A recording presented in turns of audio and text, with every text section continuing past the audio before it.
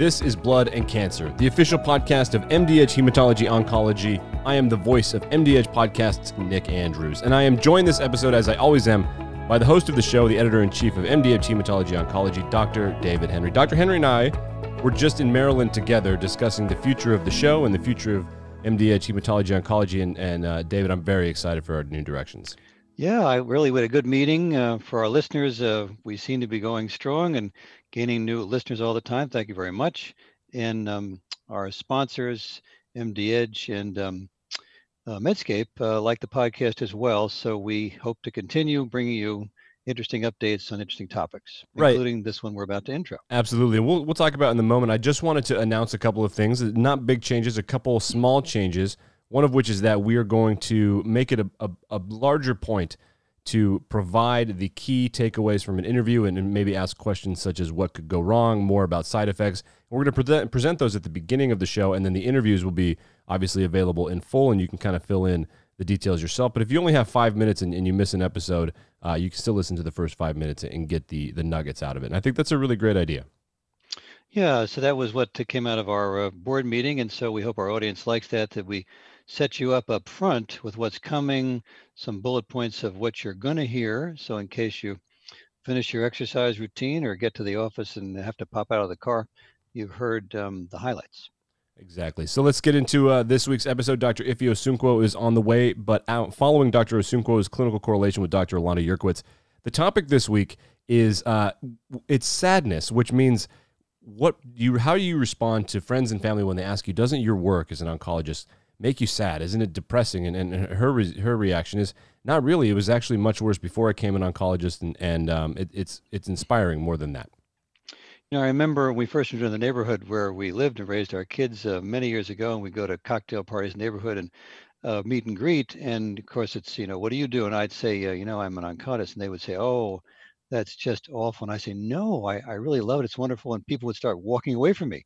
So I learned quickly to stop saying how much I enjoy, because win or lose, I think we always make a difference. So at my cocktail parties from then on, I would say, it's terribly hard being an oncologist, but the dirty secret is it really is wonderful specialty, getting better all the time. We do more, we succeed more.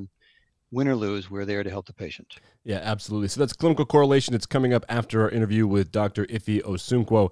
So the interview with Dr. Osunkwo was really interesting because you were in a situation that I'd never seen you before, and that was taken aback by something that you were doing incorrectly. I'm pretty excited for everyone to hear some of this interview.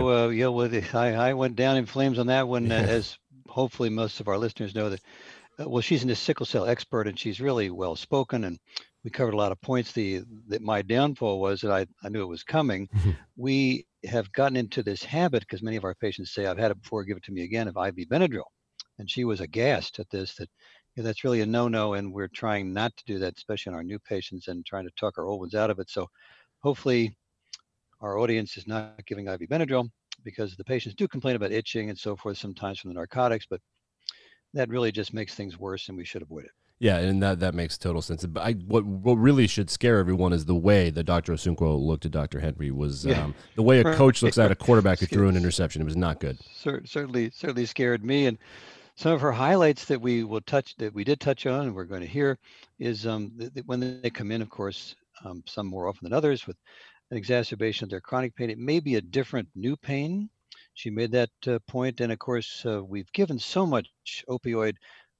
She points out how we're trying to get away from that and use other techniques and adjuvants instead of just those opioids. And of course, they're in the hospital, and we give high doses of many times dilaudid, which is more powerful than morphine. And then they go home, and they may not have as much strong medicine and withdraw. And another one I liked very much that she agreed with, I tried to recover myself from my Benadryl downfall. I said, acute chest syndrome, you don't always come in with, it occurs after you're in. She said, yes, you're right. That occurs often as many as 3 days into a hospital admission, acute chest syndrome. And then she highlighted toward the end 2 new approvals recently in 2019, something to increase hemoglobin, trade name Obrita, voxelotor, and then an antibody, crixilizumab. Let's see, the trade name is Atrium, reducing the frequency of vaso-occlusive crises. It's fairly expensive, but it seems to work, and it's FDA approved for that, and she describes it. So that's coming up with the interview with Dr. Osunkwo. Following the interview will be clinical correlation with Dr. Ilana Yurkiewicz. And if you like what you hear from Dr. Osunkwo, she has participated in previous episodes of Blood and Cancer. So if you search Osunkwo in your podcast app or in your show section for your search engine within the show, you can find previous episodes from Dr. Osunkwo, and she will be prominently featured occasionally in the future. She's a remarkable guest, and it was quite the interview, so let's get to it.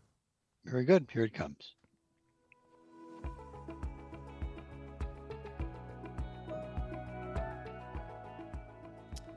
Welcome back to Blood and Cancer. I'm Dr. David Henry, editor of the online journal at mdh.com/hematology-oncology. And we're here at the American Society of Hematology meeting in 2019, Orlando, where it's very warm, and we're happy to be here as opposed to the cold Northeast or other areas of the country where it's very cold. And I'm delighted to welcome you back to hear something about sickle cell on this particular episode. And I'm delighted to be with a friend and colleague, Dr. Ifeyinwa Osunkwo, who's a practicing hematologist-oncologist. She is at the Levine Cancer Institute in Charlotte, North Carolina. And we're going to talk a little bit about sickle cell. Ify, welcome to this podcast. Thank you. Thank you. I'm glad to be here. And so here at the hematology meetings, we're not quite finished the meetings, and we're being teased that tomorrow ASH is going to put out several guidelines, ITP, venous thromboembolism, and sickle cell. Mm-hmm. So I know you can't say much, but could you maybe give us a top-line overview of what do you anticipate the guidelines that are coming out tomorrow might cover? So one of the challenges with sickle cell disease is that there's not a lot of phase 3 randomized controlled trials to provide the evidence base for how we treat sickle cell disease, both at the super specialty level and at the primary care level. So what the guidelines that are coming out tomorrow or this week are going to show is they synthesize all the data on cardiopulmonary and respiratory complications in sickle cell disease, and they're going to provide recommendations as to what should be standard of care for this population. Cardiopulmonary, renal, and there's also going to be guidelines on transplant and chronic pain, and there'll be guidelines on how to manage blood clots in sickle cell disease. So they're going to come out in sequence. But I think the important thing is going to show that there's a lot of gaps in the literature, and there's a need for future research to address those gaps so that we can offer our patients the best care.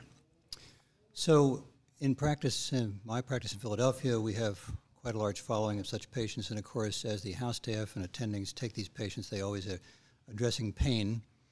I think maybe one thing, we could go in the entire episode all about pain, but just to briefly touch on, I think we do some things wrong in our practice. Maybe you can correct me. We admit to patients, they often say we'd like IV Benadryl. I'm glad this isn't on video because I see you react to that. And so is that right or wrong? And then they want dilaudid, and they want it a lot. And we don't do a long-acting. So your general top-line approach to pain, I think it should be short-acting and long-acting. So could you maybe give a few pointers on that?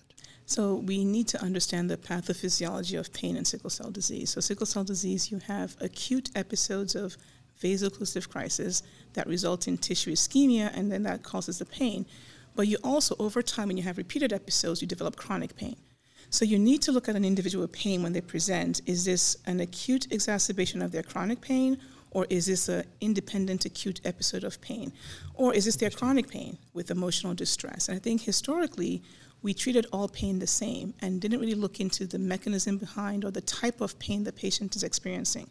So if you have a child who's presenting for their first or second or third VOC crisis, yes, you want to hydrate them, you want to treat them with a nonsteroidal to address the inflammatory pathway, and an opioid to address the ischemic path of pain, knowing that it's not a cure or it doesn't solve the reason why they have pain, it just treats the symptom of pain.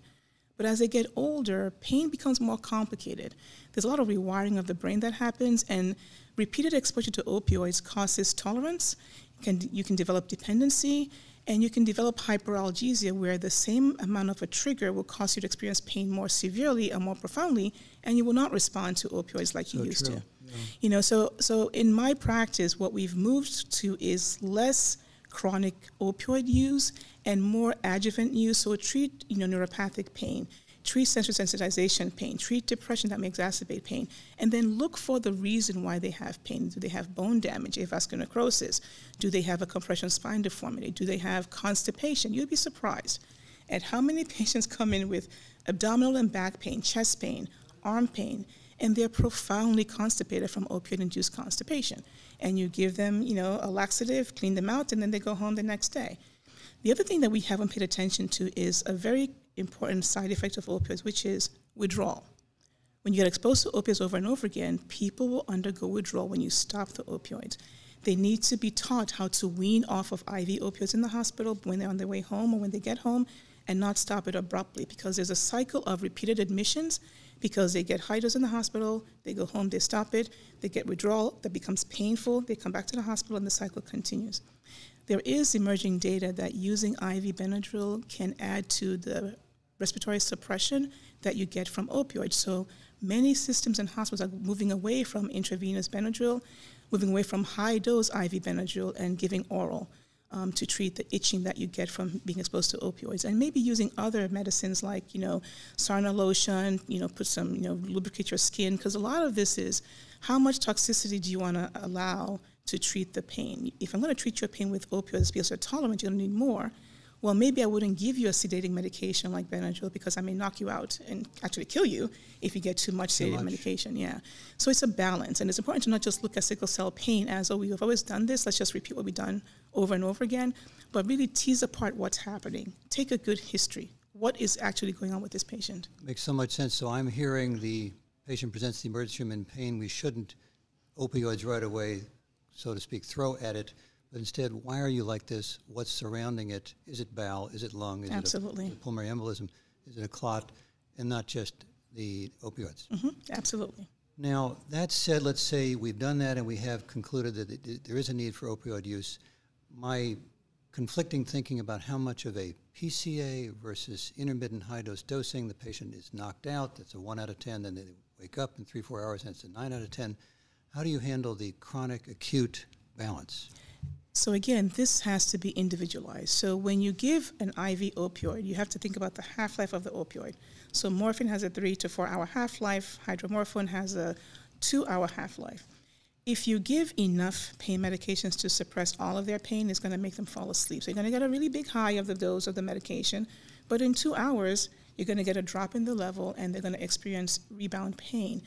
I'm a believer in using the patient's the PCA machine, all right? It's the patient-controlled analgesia. That way, you give a little bit of a lower dose. So a basal going? Basal going in, and then they can intermittently press the button to receive more. Okay. That's safer in terms of the highs and lows of sedation that you can get with the pain medication. Now, sickle cell patients have been exposed to opioids for a very long time, so they will need a higher dose than everybody else.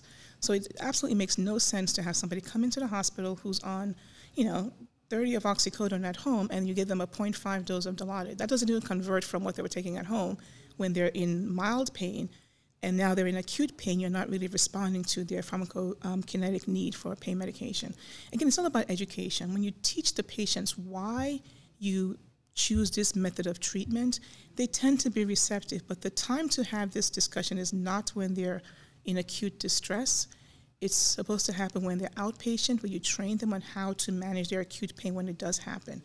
We're moving a lot towards individualized pain management plans. So the last set of guidelines from NHLBI talked about, treat the patient with what worked the last time and make it individualized if you can. So if this worked for you, let's keep this as your standardized pain treatment plan. That way you don't have a disparate method of treating the patient that causes a lot of distress. So somebody gives the right dose, somebody doesn't give the right dose, either too much or too little, you end up with more toxicity and a lot of patient dissatisfaction.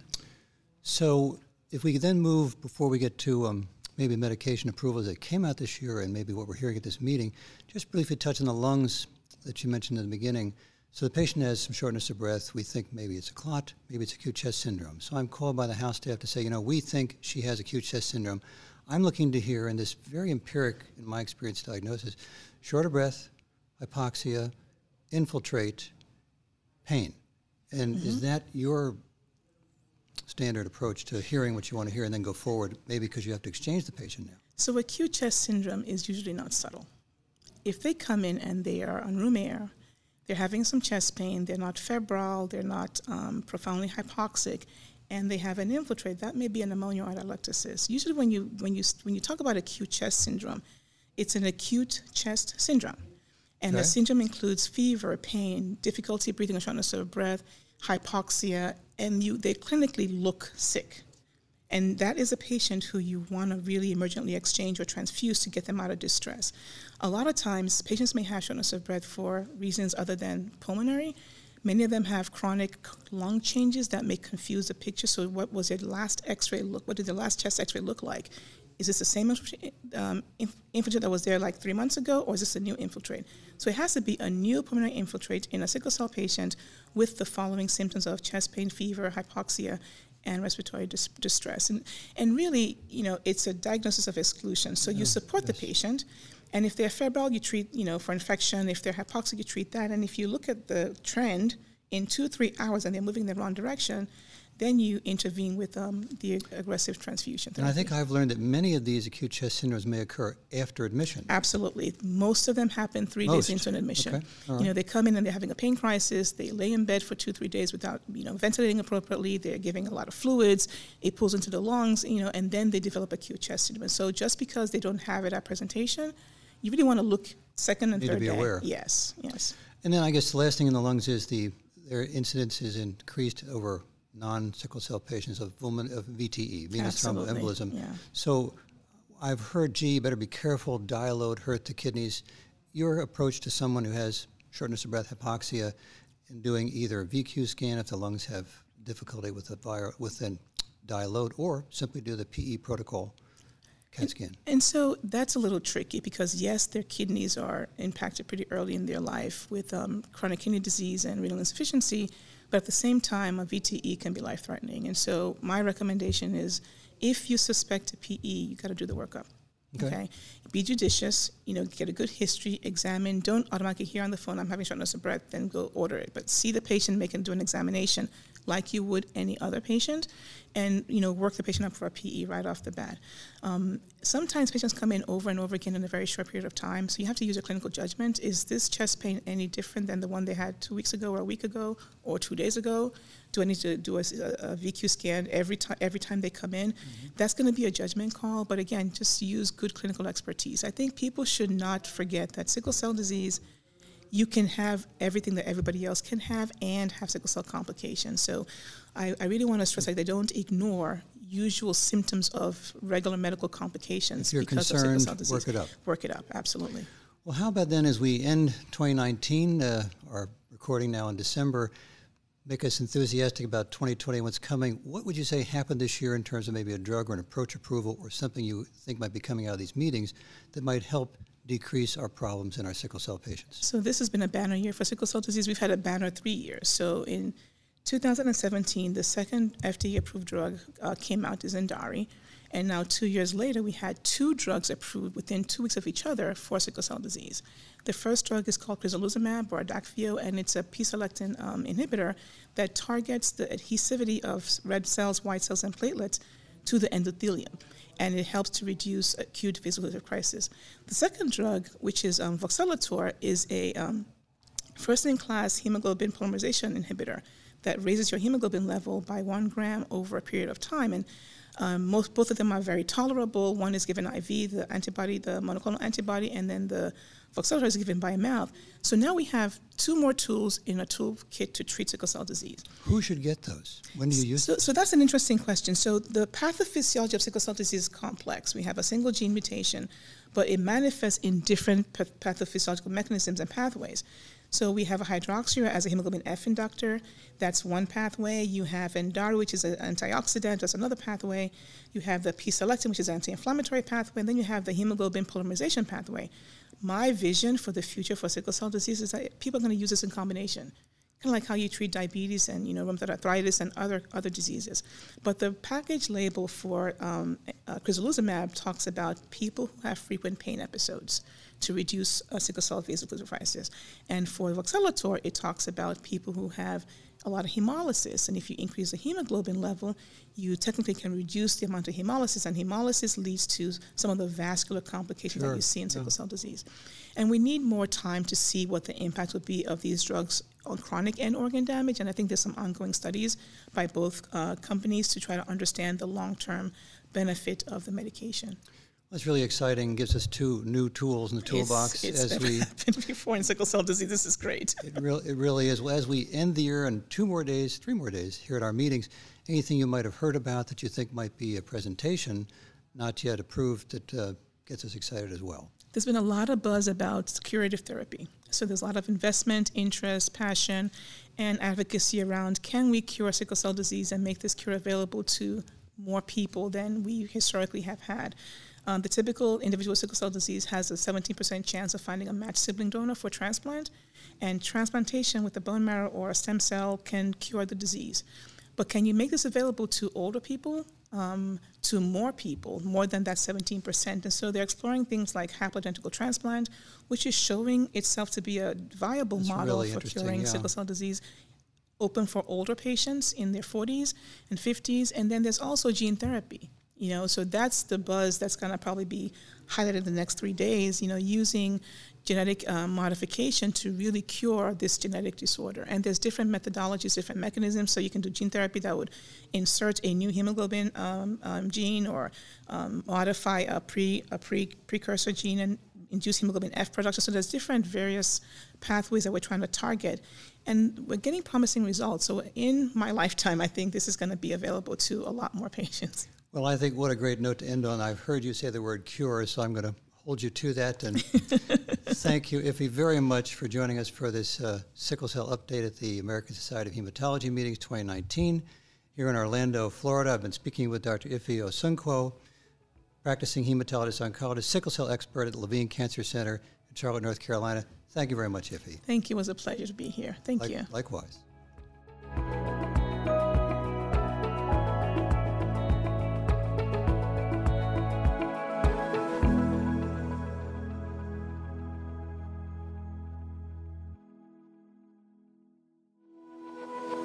Welcome back to Blood and Cancer, the official podcast of MDS Hematology Oncology. It's time now for Clinical Correlation and Dr. Ilana Yurkiewicz.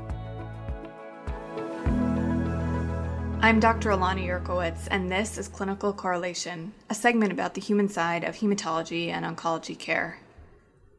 Sometimes it comes up in conversations that I'm a doctor doing a fellowship in cancer.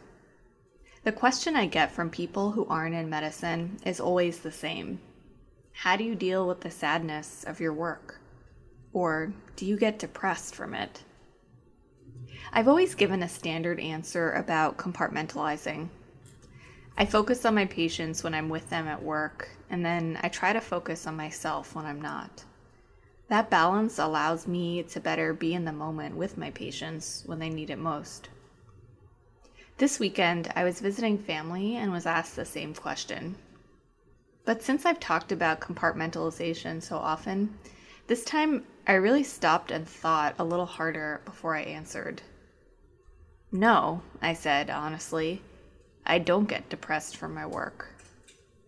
I would actually get depressed thinking about mortality and illness before I was in medicine. When I was in college, for instance, and would read a narrative about the experience of illness, I would feel depressed. Why? Why wasn't I more depressed now when I was seeing it up close and personal?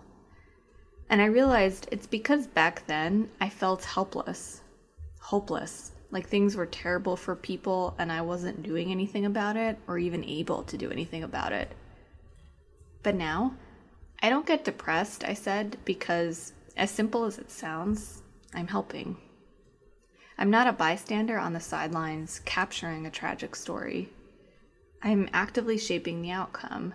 And no, I don't want to put the doctor too much on a pedestal here. Yes, cancer will decide what it wants to do, even despite our best treatments.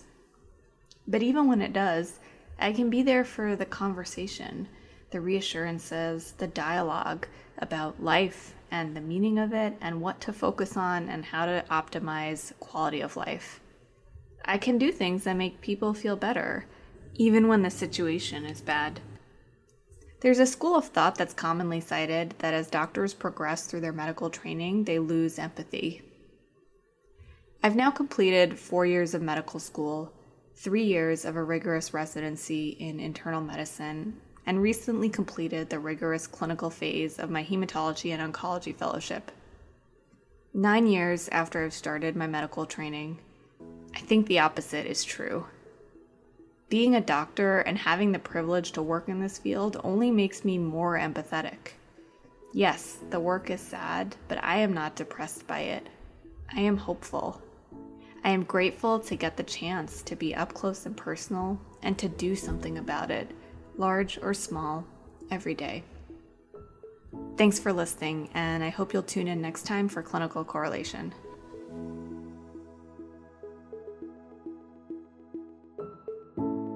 And that's a wrap on episode 54 of Blood and Cancer, the official podcast of MDH Hematology Oncology. I am the voice of MDH podcast, Nick Andrews. Blood and Cancer is produced by Mary Ellen Schneider, executive editor Kathy Scarbeck, multimedia editor Terry Rudd. New episodes are available each and every Thursday.